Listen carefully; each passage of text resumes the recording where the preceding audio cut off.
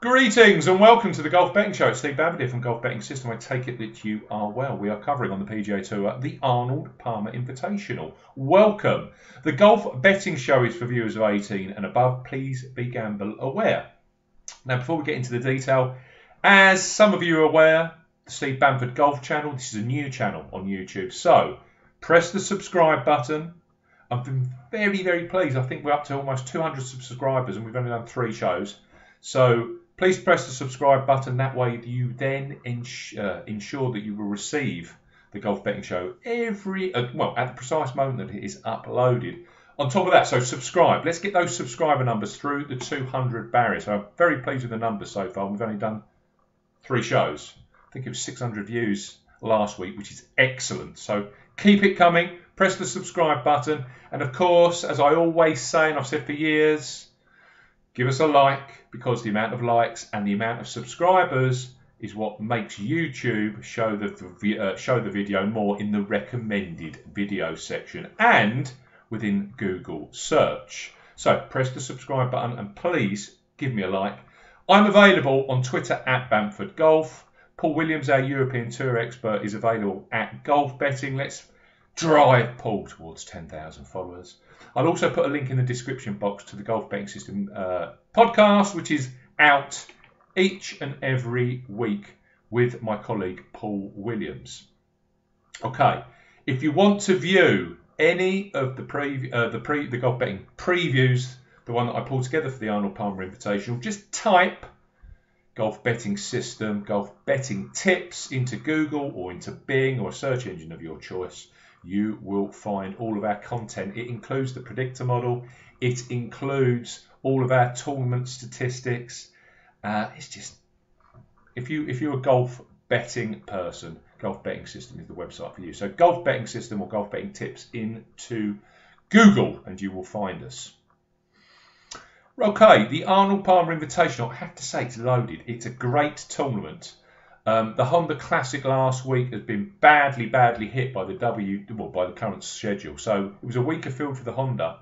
Congratulations to Sungjae Im backers. We scored 80 to 1 each way on Lee Westwood. So thank you, Lee, for birding the last hole. I also think Gary Woodland, who was my other main tip, he was close, very close, but he had a very poor, unlucky, I think it was Saturday. He said that he got 3 balls in basically sand divots and 3 doubles. Not great. Now, it looks like we're going to have another windswept tournament this week at the Arnold Palmer Invitational, which takes place in Orlando, but I'll go into a bit more detail around that in a short while. What I'll do is take you through the top 10 in this week's predictor model. As I said, Golf Betting System, Golf Betting Tips into your Google search, into your search engine of your choice. You will find the website. Just click on Predictor at the top, PGA Tour Predictor. You will have access. It's completely free of charge. You can use it as many times as you want, and it generates statistically. It's just a great way of bringing a field of 144, I think, this week down into a more manageable chunk. Some good stats in there this week as well. Wind positive players over the last 5 years. That is going to be really important. Okay, top 10 of my published predictor model, which I pulled together yesterday, Monday. I'm recording this Tuesday morning. Now, right now, bookmaker of the week, it has to be Betfred. They are offering 7 places each way on the Arnold Palmer Invitational this week, which is a fantastic effort. They are also right now best price in the UK on Tommy Fleetwood at 14 to 1. Bryson DeChambeau at 18 to 1, Adam Scott at 22 to 1, Finau, Day and Fowler at 33 to 1, Justin Rose at 40 to 1, Henrik Stenson as well, Morikawa and Fitzpatrick at 50s. Fitzpatrick was a runner-up here last year. Tyrrell Hatton at 55s and Kevin Kisner at 80 to 1. You will not get a better price in the United Kingdom or Northern Ireland right now, and I'm recording this early Tuesday morning in the UK, than Betfred. Golf Betting System, again, come to the website. If you haven't got a Betfred account, and I've been mentioning Betfred now for nigh on 12 months, you will receive, for new customers signing up for our website, a Bet 10 and get £30 of free bets plus 30 free spins at the Betfred Casino via golf betting system. That is a better deal than if you go direct to Betfred. Key terms and conditions, of course, available on the GBS website. Top 10 on the model then. 10, if I mention each way places, all of 50 odds. 10 is Jason Day, 33 to 1 with Betfred, 7 places each way. 9 is Tyrrell Hatton, 55 to 1 with Betfred, 7 places each way. 8, Xander Schauffele, 22 to 1 with Unibet, 6 places each way. 7, Patrick Reed coming off a win in Mexico, 28 to 1 with Unibet, 6 places each way. 6, Tommy Fleetwood, 14 to 1 with Betfair Sportsbook, 8 places each way. 5, Hideki Matsuyama, 20 to 1 with Betfair, 8 places each way. 4 is Justin Rose, 40 to 1 with Betfred, 7 places each way. 3, Adam Scott, 22 to 1 with Betfred, 7 places each way. 2, Ricky Fowler, 33 to 1 with Betfair, 8 places each way. Number 1, Rory McIlroy, 11 to 2 with Betfair, 8 places each way. Rory McIlroy is 11 to 2 in this market. The next best price is Tommy Fleetwood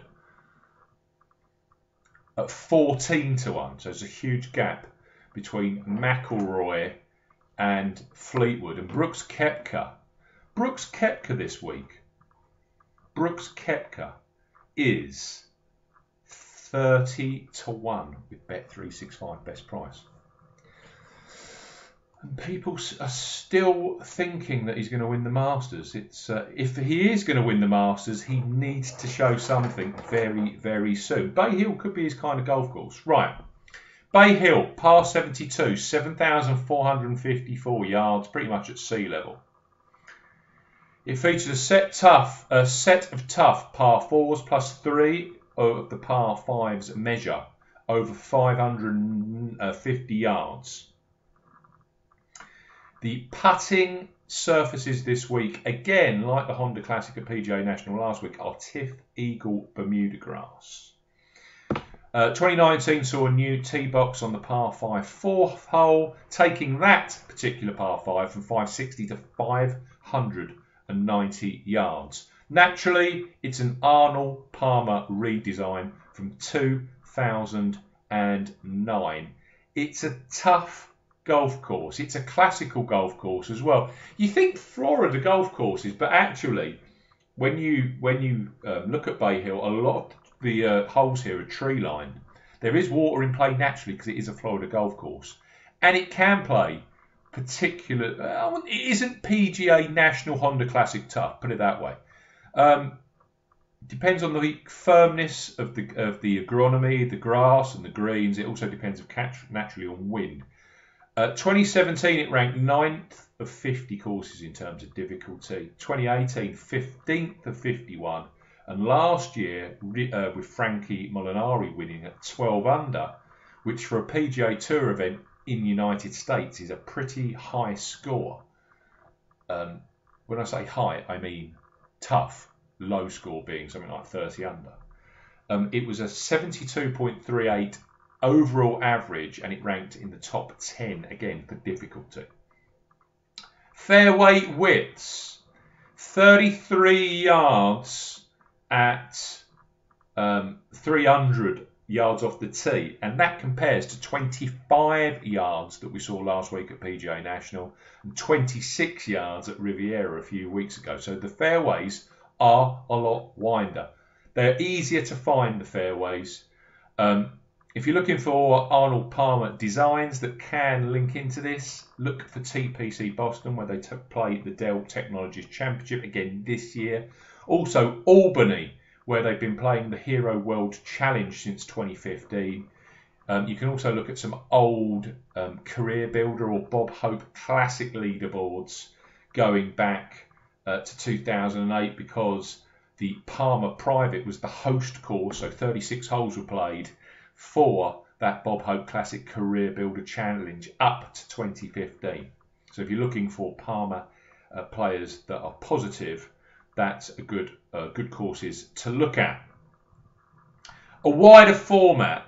It doesn't make the golf course relatively particularly easy though. Winning scores: Francesco Molinari won at 11 under. Rory McIlroy was 18 under in 2018, which in fact was firm and fast from memory. Leishman 11 under, Jason Day 17 under. As ever with golf, and especially Florida golf, the golf courses are very open to wind. That particular year, 2017, with Mark Leishman winning at 11 under, I think is going to be a lot more similar to what we see this particular week. I'll go into that in a little bit more detail. Now, if we're looking for winning prices here, Francesco Molinari last year won at 33 to 1. 2018 was Rory McIlroy at 20 to 1. And that's kind of indicative of the form that McIlroy was in. Mark Leishman 100 to 1. Bear with me.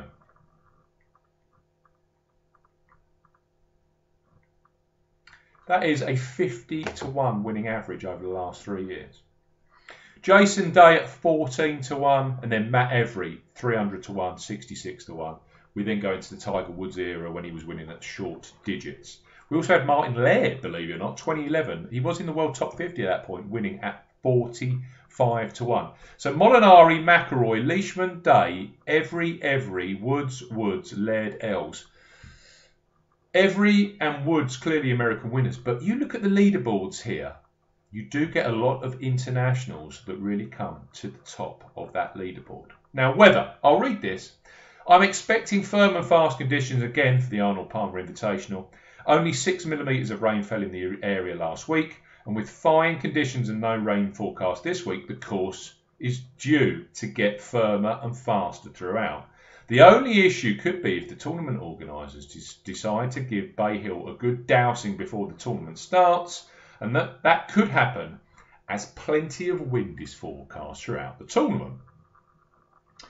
Now, this is a new departure for the Arnold Palmer, which usually features less wind than the Honda Classic, but 2020 sees significant wind in play, with Thursday, Saturday and Sunday seeing gusts in excess of 20 miles an hour. Also, temperatures fall from 30 degrees Celsius on Thursday to around about 20 degrees across the weekend. So, I am seeing 15 to 20, gusting 25 on some days across the whole 4 days this week. On top of that, the wind is changing direction across all 4 days.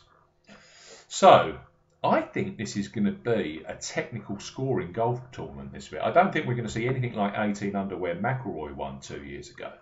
For me, and I was discussing this with Paul Williams earlier this morning, I don't really know what's in play. It could be anything from, say, 8, 9, 10, 11 under par, that kind of region, I think wins this week. I might be wrong. I'm sitting in the United Kingdom in my office. I often get things wrong, but my view is that it's going to play firm and fast. They're bound to make the greens a bit more receptive with the wind forecast. But I think the fairways are going to be pretty firm this week. I think it's going to be fiery, this golf course. If we look at previous winners and what they have averaged in terms of skill stats, I'll start with traditional skill stats, the accuracy, there's greens in regulation, putting average, blah, blah, blah. Drive over the last 10 years, driving distance 23rd, driving accuracy 33rd, greens in reg 15th, proximity to hole 30th, scrambling 22nd, putting average 15th. This is what you tend to get with classical golf courses. Really, any style can win. Simple as that. Scrambler can win one year, best ball striker wins the next. You know, Patrick Reed won the Masters around a classical old-style golf course a few years ago. Prior to that, you had Sergio Garcia, who just literally ball striked his way to victory. That's what you get on these older courses. Different skill sets can win, and that often brings up good prices in terms of winners. You don't have to pop out of a model to win something like the Bay Hill or the Arnold Palmer Invitational.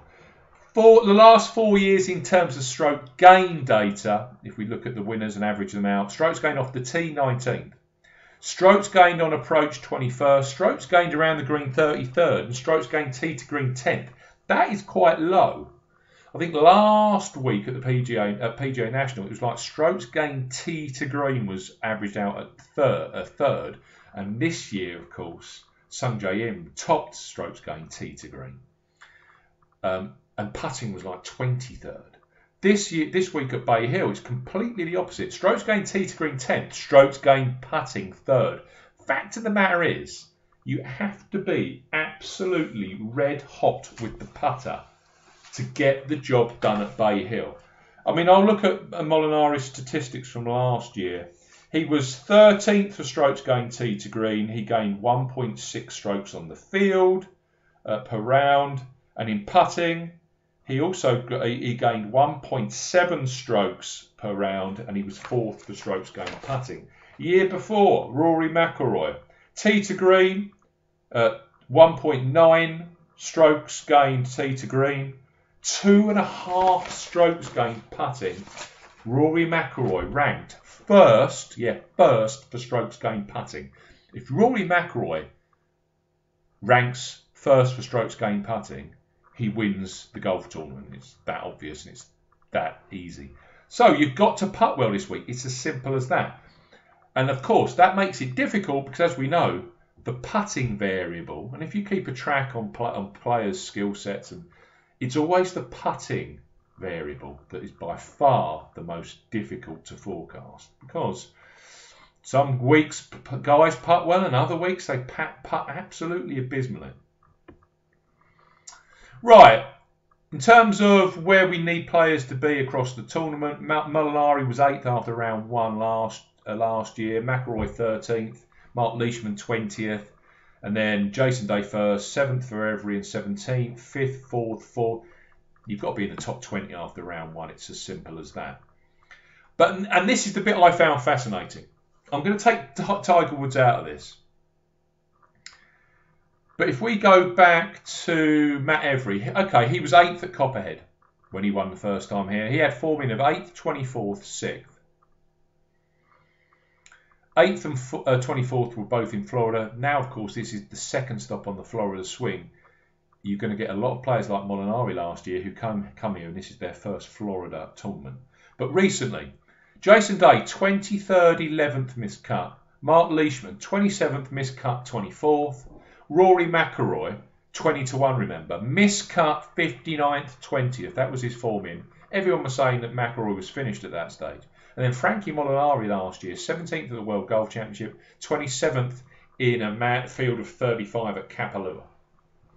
Red hot form like a Bryson DeChambeau, like a Hideki Matsuyama. Top 10s in tournaments directly before here don't tend to actually give us the winner. That's the recent trend here. I can go back to Ernie Els, who was 1st at Doral, 67th at PGA National, 10th at Riviera. Martin Laird was 5th at Copperhead, 10th at Doral. Form can, and it did back in 2010, 2011, mean a lot. And Tiger Woods, yes. But recently, over the last 5 renewals, red hot form has not won this tournament. And actually, when I looked at the people that placed, most of the people that placed as well, 2nds, 3rds, 4ths and 5ths, didn't have great form on the way in. So just bear that in mind. I've gone for 5 this week, and I haven't gone near the top of the market. So I'm sure that'll turn into a big mistake, and Rory McIlroy will win at 11-2. Well, he's bound to finish in the top 5 because he does every week. And he'll be DeChambeau, Matsuyama, be all the usual suspects. But I've gone for 5 this week. I'm going to go in reverse price order. I think it's going to be a niggly, gnarly tournament. And one thing I have noticed over the years, Molinari last year was 6th for greens in regulation, and he hit 48 of 72 greens, 66%. Rory McIlroy, the year he won, in those firm, fast conditions, he only hits 46 of 72 greens, 63.9% greens in regulation. Mark Leishman was top for greens in reg, 73.6% in 2017. Kevin Kisner and Charlie Hoffman, who were a shot behind, were both 56.9 and 63.9. This is not going to be, I think, ball striking heaven. For me, I think players that are more rounded, great short game, good putters on Bermuda grass are going to be the players that thrive. Players that also naturally play well in the wind. And as I didn't point this out at the top of the show, predictor model, wind variable. Best wind players over the last 5 years on the PGA Tour. go and have a play with the predictor model. Okay, 5 tips this week. Bigger prices. Firstly, JB Holmes, a point each way, 100 to 1. I managed to get that 8 places each way at 50 odds with Boyle Sports. So thank you very much to Boyle Sports, who right now, Boyle Sports, over here in the United Kingdom and the Republic of Ireland, they are the best bookmaker so far in 2020. Better than Paddy Power, better than Betfair Sportsbook. For the first time ever, they are leading the way in terms of each way places across both the European Tour and PGA Tour. The only firm this week, again, they've gone 8 places each way across both. So Boyle Sports have really jumped to the top of the leaderboard in terms of each way places. JB Holmes, 8 places each way, 50 odds with Boyle Sports, 100 to 1. He won't be popular, probably won't get mentioned, but the fact of the matter is 5 PGA Tour victories, and the last 3 have come at 66 to 1, 33 to 1, and last year at Riviera, 150 to 1. That was a firm golf course, featured some wind, plays well in the wind, plays well on tougher golf courses. He is putting lights out at the moment. And actually, you look at strong classical golf courses, Torrey Pines, he's finished 2nd, 6th and 4th. Riviera, 7th, 6th, 3rd, 8th and 1st. Augusta National, 4th. Quail Hollow, a 9th. And of course, he won in 2014 on Bermuda grass greens. Muirfield Village, 4th. Aronimink, 5th. And also Conway Farms, 4th. He just plays well on these old-style classical golf courses. And he also wins at a price. His form, 30th. Going back, 51st last time out of Riviera when defending, 51st, 14th, 14th, 16th, 16th, 30th. That reminds me very much of Mark Leishman when he won this in 2017 at 100 to 1. Holmes, in my 8-week form or skill set trackers, Holmes sits 1st for putting average, 3rd for strokes gained putting, and 10th for strokes gained total. So that strokes gained total is effectively a strokes gained immediate form number. Over the last 8 tournaments, he sits 10th for strokes gained total. And he's 100 to 1. Just should be that price. JB Holmes, 100 to 1, 8 places each way, 50 odds with Boyle Sports. Bermuda Grass Monster. Guy that finished 2nd here in 2017. I've already mentioned his name.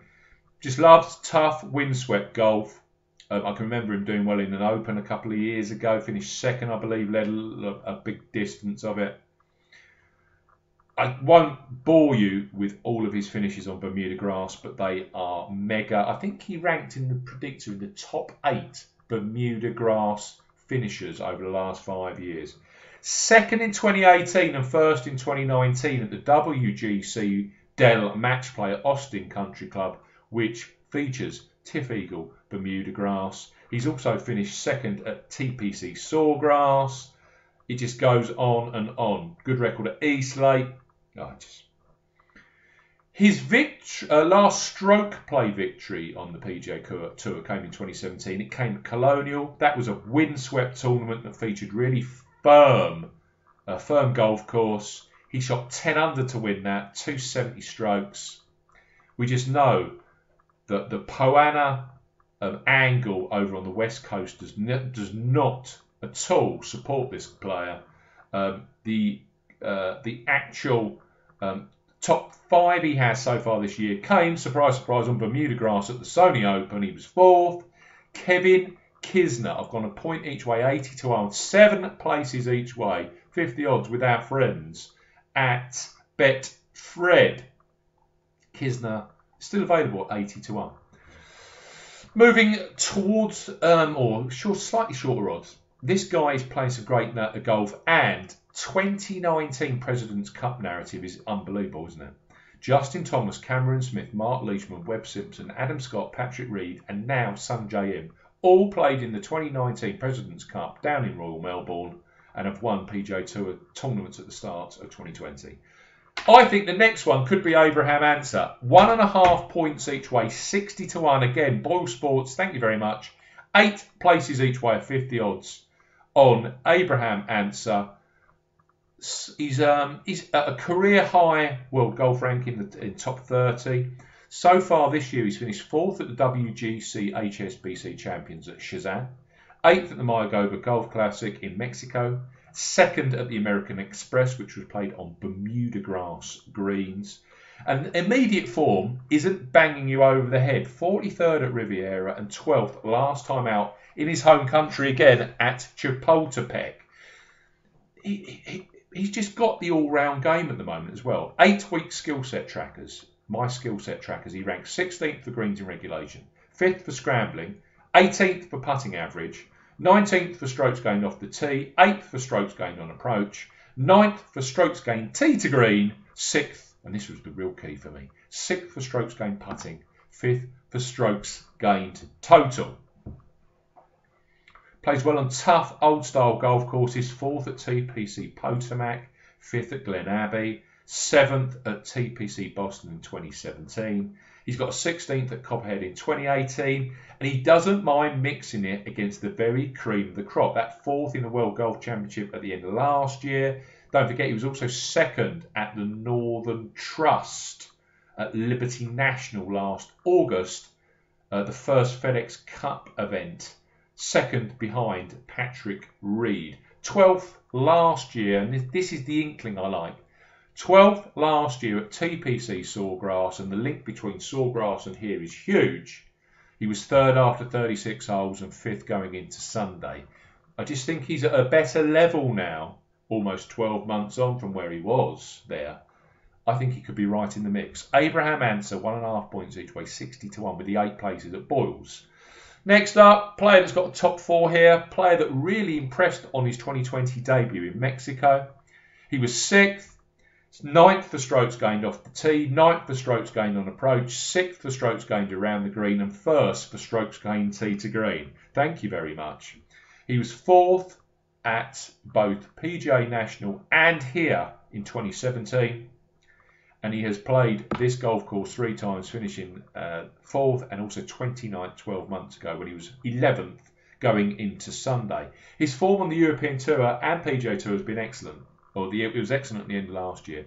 15th at the Dunhill Links, 18th at the Italian Open, 6th at the CGA Cup on the PGA Tour. 14th at the HSBC Champions, 1st in Turkey, 46th DP World Tour Championship, and then, of course, 6th 2 weeks ago in Mexico. Tyrrell Hatton plays brilliant golf by the coast, coastal linksy golf, can play well in the wind. Great record both at the PGA Championship, the US Open and the Open Championship. He was 5th in 2016 and 6th in 2020 at the Open. They were at Royal Troon and Royal Portrush, and they were nasty, windy, crazy conditions. Whatever you throw at Tyrrell this week, it won't bother him. I've got 1.5 points each way. The full 8 places with Betfair Sportsbook, 50-1 yesterday on Tyrrell Hatton. Finally, might be blowing up the wrong tree, but if this elite player, he's pretty close to dropping out the world's top 50. But if this elite player wants to get in the United States Ryder Cup team, he really needs to get moving. He's got some good events coming up. This being one of them. Plays well at. He does play well at Austin Country Club for the World Golf Championship match play. Of course, Augusta. He'll have the Travellers later on. But, I think you need to be playing good golf, don't you?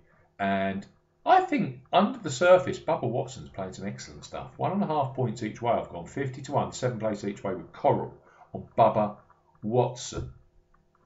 His record here, 8th in 2008, 24th in 2011. He was 3rd after 54 holes. 4th in 2012, 14th in 2013 and 17th last year. For me, he's playing a lot better golf than he was 12 months ago. He has a house in Windermere, lives close by. I think he's a member. Not that that means a great deal. Plays well in Florida. We know that his record at Trump Doral, where they used to play the WGC, Cadillac, is exceptional. 3-time runner-up. 2012, 2014, 2016. It's always even years with Bubba. He was also 3rd there as well. He can play Florida golf courses. Don't you worry about that. 2-time winner on Bermuda grass. And his form in 2020, 6th at Torrey Pines, 3rd at TPC Scottsdale. Miscut at Riviera when everyone was on. Chalky Bubba missed the cut. Couldn't putt for toffee. 18th last time out in Mexico. Started the tournament. I think he was 2nd or 3rd after round 1. High altitude. He says he can't move the ball. And for Bubba, he needs to be hitting 40-yard hooks, draws, whatever. Chapultepec, the altitude there struggles, but he was crazily good with a putter there. And this is the point. Again, 8-week trackers, my numbers that I keep for the previews. 18th for greens in regulation. You can read all the top 20s of these trackers on my preview. 18th in greens in regulation. 8th for scrambling. 6th for strokes gained off the tee. 9th for strokes gained on approach. This is in the field. 18th for strokes gained around the green, so he's scrambling nicely. 6th for strokes gained tee to green. And this is crazy for Bubba Watson, 13th in this field over the last 8 weeks for strokes gained putting. And if you look for that form number, the strokes gained total, who's playing well right now, he's 5th strokes gained total over the last 8 weeks. He's at 50 to 1, so I'll take that. Bubba Watson at 50 to 1. Tyrrell Hatton at 50 to 1. I've got Abraham Answer at 60 to 1. I think there's 66s out there on Answer. Kevin Kisner at 80s. And I've also got big JB Holmes at 100 to 1 for this week's Arnold Palmer Invitational. It's been a pleasure. Let me know who you are backing, who you are playing in DK this week in the comments section. But most important of all, drive me through the new channel through 200 subscribers. So press the subscribe button and please throw us a like. Absolutely incredible, important signals that we need to send to YouTube. Thanks for watching. I'll be back next week for the Players channel.